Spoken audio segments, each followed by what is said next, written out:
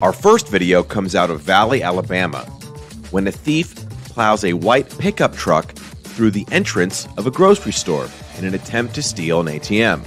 The truck completely destroys all of the merchandise positioned in the store's entrance. Here you can see the thief finally grab the ATM and bring it over to the truck, and after some creative maneuvering, he finally gets the ATM into the back of the truck and drives off.